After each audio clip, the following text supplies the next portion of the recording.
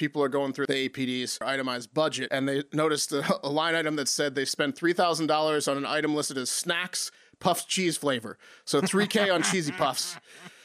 Did you do the math there? What do those retail for, Mark? Probably like $6.99. I mean, it depends. Oh, it's like Costco, 1,000 tubs. It's like 1,000 $3 tubs. The APD responded on Twitter saying the snacks are actually for victims of domestic violence and are not just cheesy puffs, but they're like dry goods snacks that when people that have domestic violence, they need to be taken care of by the police. Yeah. Just happen to say cheese. Sorry, your husband's violent. Here's a cheese snack. Here's a half tub of cheesy puff.